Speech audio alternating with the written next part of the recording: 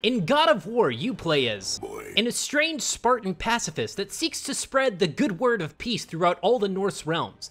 The only problem is, nobody wants to be peaceful, and that makes very sad. And when gets very sad, he tends to...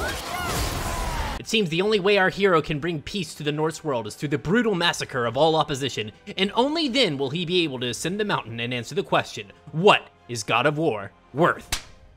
Brutal. Adrenaline-fueled,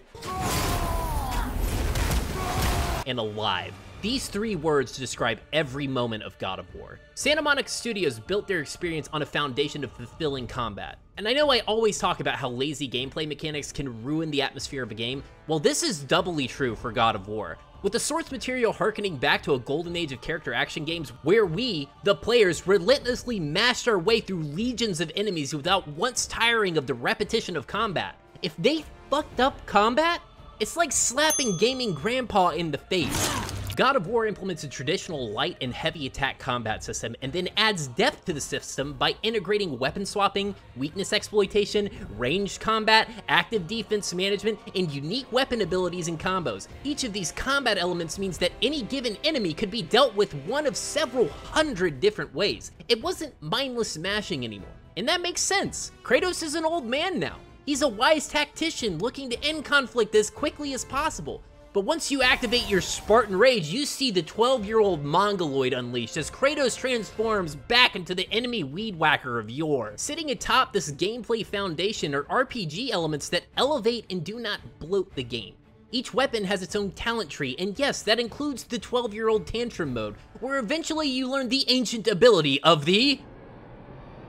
Incel Scream, which will instantly destroy any opposition in your wake. Each talent tree grants a new unique interaction with their respective weapon. There are no boring bonuses. Everything is purposeful and gives you a new option to use when interacting with enemies. On top of that, the armor and runes system gives you a litany of passive bonuses and secondary skills so that you can tailor the way you want to play. You can go full strength and decapitate an anti-peacer whilst chewing upon your favorite color of crayon. Or you could go full rune and immolate the opposition until the only thing left is the smoldering remains of your peace negotiations.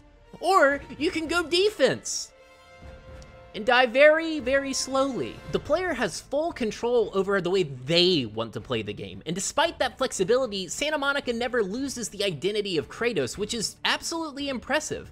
I rarely talk about side missions because usually they're pretty ignorable. If most side missions are like sticking your dick in a cigarette lighter, God of War side missions are like your dick turning into a lightning bolt and then striking the earth, and then...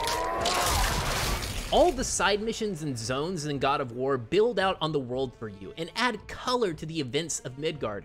More importantly, every mission has a meaningful reward. You either unlock new armor, or are gifted new armor, or are given some cool new rune, or rare upgrade material. The point being is that they aren't just tacked on experiences. They're thoughtfully placed throughout the world and incentivize exploration. I'm going to intentionally not include the details of the side missions because you all need to experience them in the most organic way possible to truly get the effect that they deliver. Then, there's the narrative. The story is beautiful. It's a story about a dad and his son who barely know one another. The main story and the side missions often place the lens of battle-hardened Kratos against the lens of tender-hearted Atreus. There are moments where both characters are challenged by the other. Kratos is challenged to be emotionally available for his son, and Atreus is challenged to not live as a child ignorant to the evils of the world. There are some heart-wrenching moments where you can tell Kratos wants to comfort his son, but due to his own personal life and upbringing, he doesn't quite know how to be there for Atreus. Perhaps one of the best touches of world building is when you find the talking head and go on storytime adventure boat ride. The talking head, Mimir, will tell you tales of actual ancient Norse mythology to build out the world you're adventuring in. I actually had several moments where I would just do laps around the lake and listen to the stories that Mimir would tell. It was a brilliant place to take the mundane task of traveling and make it into something to look forward to. Hey Mimir, last we were in a boat, you had just started the story. What did you want to tell me about the Long War? Each of these elements, storytelling, world building, combat, puzzle solving, exploration, it transforms the game from just being a compilation of decent components into being a singular cohesive experience. It's a world that you never want to leave. I really only had one problem. It takes Mimir a fucking century to get started on telling his goddamn story. I mean, come on, you no-neck, one-eyed literature goblin. Quit staring at Kratos' pecker and tell me more stories about big white men beating each other up.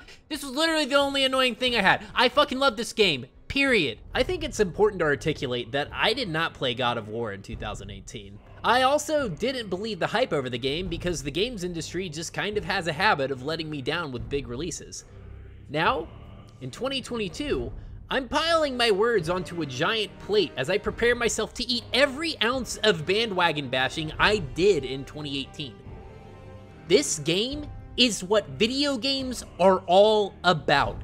It's an intoxicating gameplay loop centered around a captivating world and narrative. Nothing in this game was done without careful thought.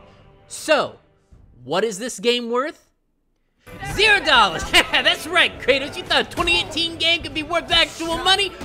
So you think you can kick my ass? Oh, fuck, shit.